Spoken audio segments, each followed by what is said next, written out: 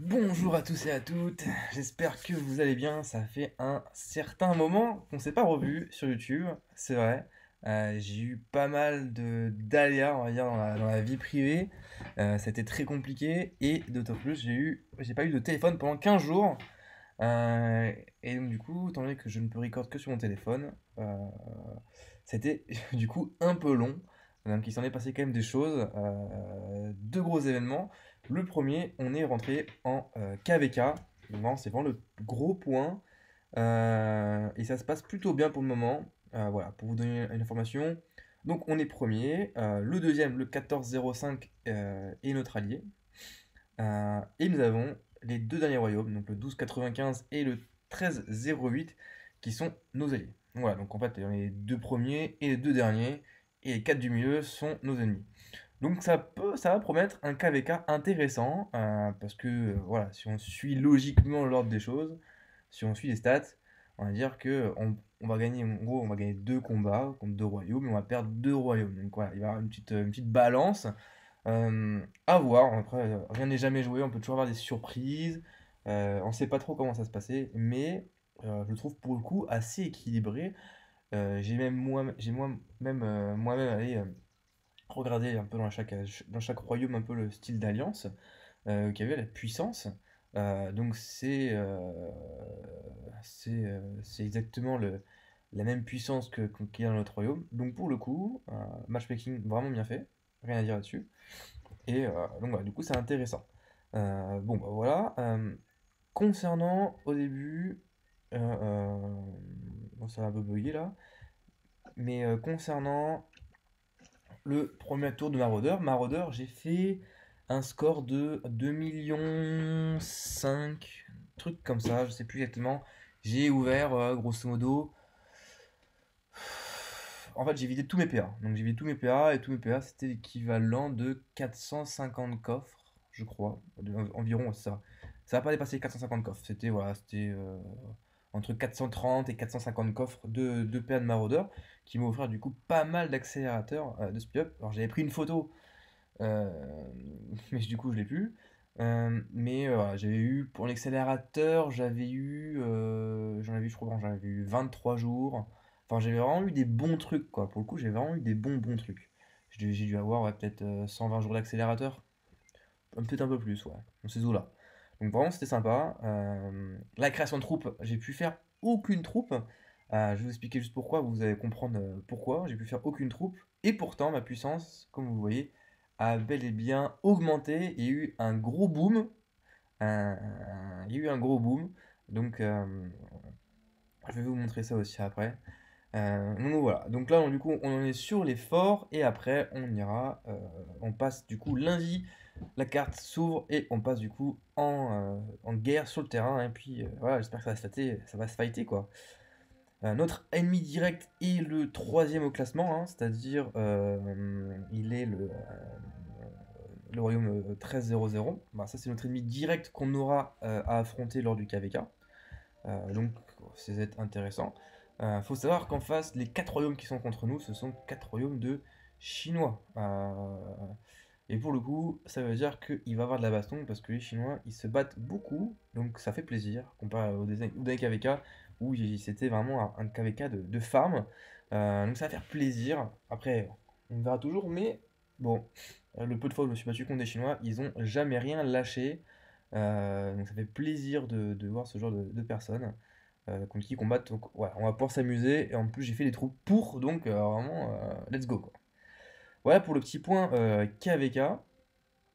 Sur le petit point à côté, donc vous pouvez voir, hein, j'ai gagné, j'avais 68, 69 millions et je suis passé à 86 millions. J'ai gagné environ 17 millions de puissance. Pourquoi? Parce qu'il y avait un event. Il y avait un event pour avoir le thème légendaire. Le thème légendaire cavalerie qui est ici. Voilà, pour avoir 10% d'attaque. Je le voulais. Donc je me suis dit, bah, j'ai calculé avec ce que j'avais en stock et tout d'accélérateur. J'ai calculé, je me suis dit, bah ouais, je vais le tenter. Je vais le tenter, why not? Donc je me suis dit, bah, je vais faire ouais, peut-être 12-13 millions. Et puis au final, les choses ont avancé, avancé, avancé. Donc du coup, je fais 14, 15, 16. C'était vraiment, je pensais pas faire autant, je pensais surtout pas avoir autant.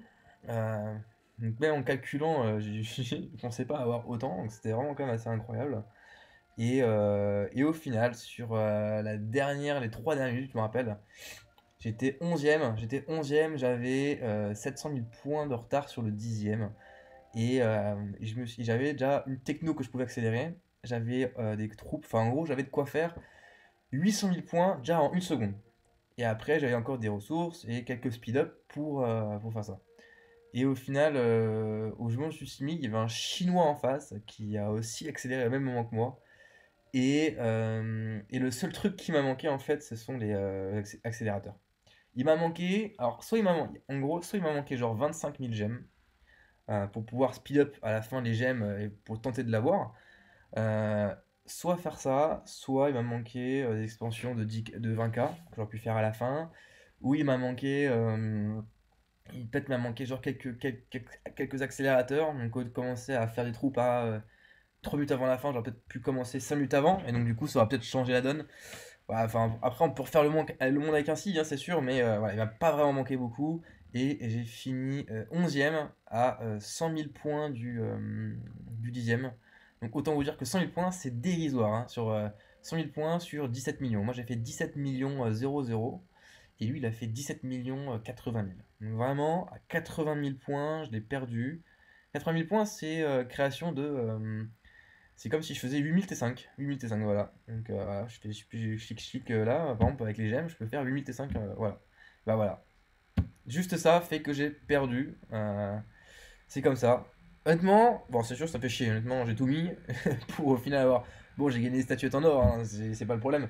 Mais ça fait chier d'avoir tout mis pour avoir un thème que j'aurais voulu avoir, qui aurait été super avec moi Tia Takeda, et bah, qui n'est pas le cas. Donc c'est sûr que j'étais un peu déçu le soir, mais bon voilà, je relativise. C'était quand même, ça reste quand même un jeu. Puis je suis quand même content aussi d'avoir gagné de la puissance, que du coup ça me donne quand même beaucoup d'armées, hein. J'ai pu vraiment exploser en termes de nombre de T5. J'ai doublé, voire triplé certaines troupes. En T5, par exemple, je suis passé de 300 000 infanterie T5 à 850 000. Je suis passé en cavalerie, je suis passé de 750 000 à 1,8 million quasiment. Archer, j'en avais zéro, je suis passé à 400 000. Donc voilà. Donc du coup, ça a permis quand même voilà, vraiment de dire ouais, je suis un vrai T5. Il va falloir envoyer quoi. Donc voilà. Donc du coup, évidemment, hein, pour le KvK, il va falloir que j'envoie. J'ai encore un peu de ressources, tant mieux, hein, même si ça a coûté bonbon à faire tout ça.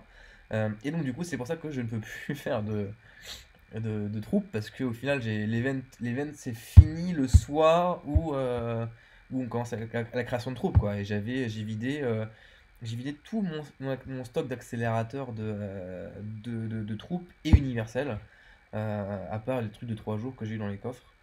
Donc du coup, bah, c'est vrai qu'il reste plus grand chose, hein. Il reste plus grand chose.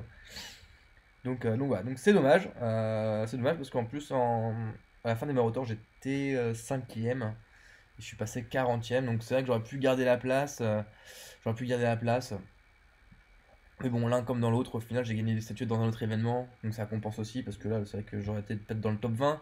Top 20 dans cet événement, c'est 15 statuettes, donc bon, c'est pas mal. Au final, en faisant l'autre, j'ai gagné, même si j'ai pas eu le thème, j'ai gagné des statuettes en or, puis du coup, il y avait un autre truc à côté, où fallait utiliser l'accélérateur de minutes. J'ai fait un score de plus de 1 million d'accélérateurs de minutes. Donc du coup, j'ai gagné du coup 20 statuettes en or.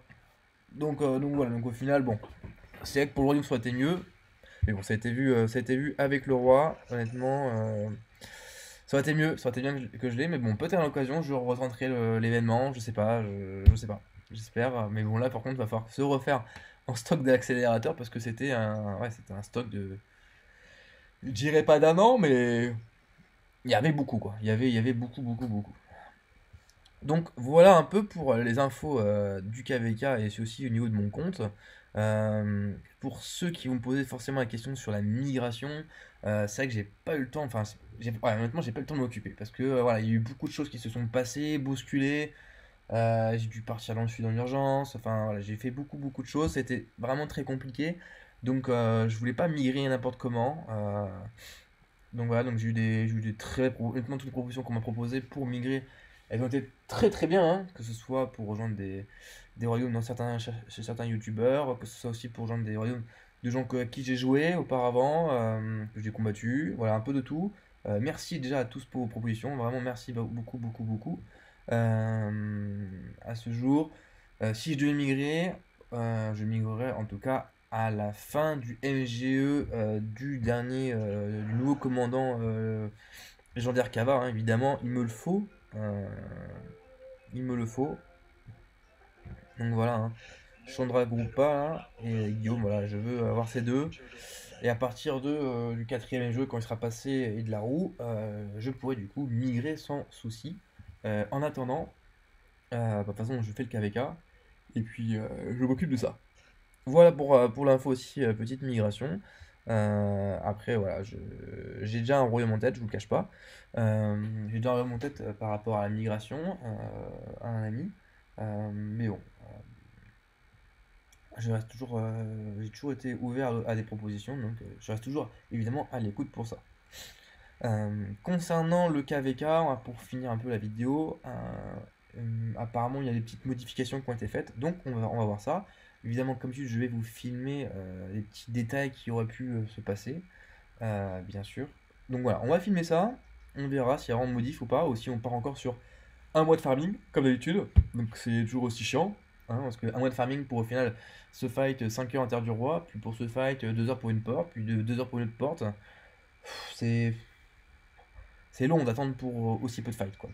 Et bon, après, c'est vrai qu'un T5, full T5, 2 heures de fight, ça coûte très cher. Mais bon, quand même, c'est le plaisir, c'est de se battre, hein, c'est pas d'économiser et de regarder ses ressources, quoi. Donc voilà. Donc voilà pour un peu l'info sur le KvK et le reste. Dans la suite des choses, j'ai des petites. Je vais refaire aussi une vidéo qui arrivera sûrement demain ou les jours qui suivent aussi également sur des commandants parce que je me suis rendu compte, notamment dans mon alliance euh, et autres, qu'il y avait beaucoup sans citer personne, hein, mais beaucoup d'erreurs sur des gens qui ont, euh, qui ont 40 millions, 30 millions, des joueurs qui ont quand même un beau compte, qui se fight et qui sortent des compos improbables. Enfin, des gens qui ont vraiment, qui n'ont pas les bases en fait, hein, vraiment qui n'ont pas les bases du jeu, après 6 ou 8 mois de jeu. Donc c'est assez ouf, hein, je trouve ça assez incroyable. Donc pour ça, je vais refaire une petite vidéo. Je refais une petite vidéo dans les jours qui viennent pour vraiment préparer tout le monde. J'essaierai de la sortir avant qu'il y ait des fights, évidemment, hein, dans les prochains jours. Faut vraiment que les gens voilà, quoi, soient parés, que ce soit pour mon KvK ou pour ceux qui me regardent, hein. Voilà, comme ça, s'il y a des questions de commandant, équipement, etc., on va vraiment faire la revue totale. Parce que ouais, il faut vraiment, on va refaire vraiment la revue totale. Ça sera peut-être une vidéo un peu longue, mais au moins vous aurez tout dans une vidéo qui vous expliquera tout. Voilà. Bah écoutez, sur ce, ça fait plaisir de vous retrouver et de vous refaire une petite vidéo. On va évidemment se retrouver très bientôt pour de nouvelles vidéos, en fight ou je ne sais où. Comme d'habitude, vous avez toujours mon Discord qui est en lien, donc j'ai créé une chaîne Discord en dessous. Vous avez le lien en description. N'hésitez pas à rejoindre. Il y a certains qui rejoignent pour poser des questions, pour choper des images, pour les talents, pour les équipements, etc. C'est fait pour ça. Vous pouvez aussi échanger, vous avez aussi des sections pour discuter. Si vous voulez faire un vocal avec moi, il n'y a aucun problème. Voilà, faites comme certains, vous m'écrivez et je suis toujours dispo dans le jeu pour répondre à telle ou telle question, hein, voilà. Aucun problème par rapport à ça. Donc surtout, n'hésitez pas à rejoindre. C'est fait pour ça, pour échanger. Voilà. Sur ce, je vous souhaite à tous et à toutes une bonne fin de journée. Et du coup, je vous dis à la prochaine. Ciao.